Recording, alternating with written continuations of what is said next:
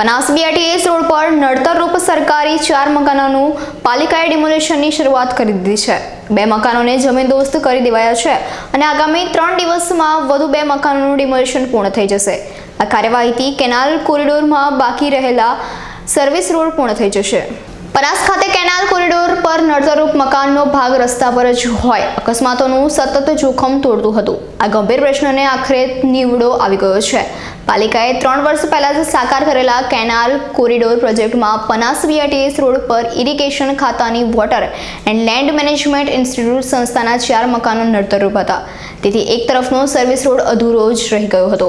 આ પ્રશ્ન ગુંચવાતા 3 વર્ષથી જ કામગીરી લટકી પડી હતી।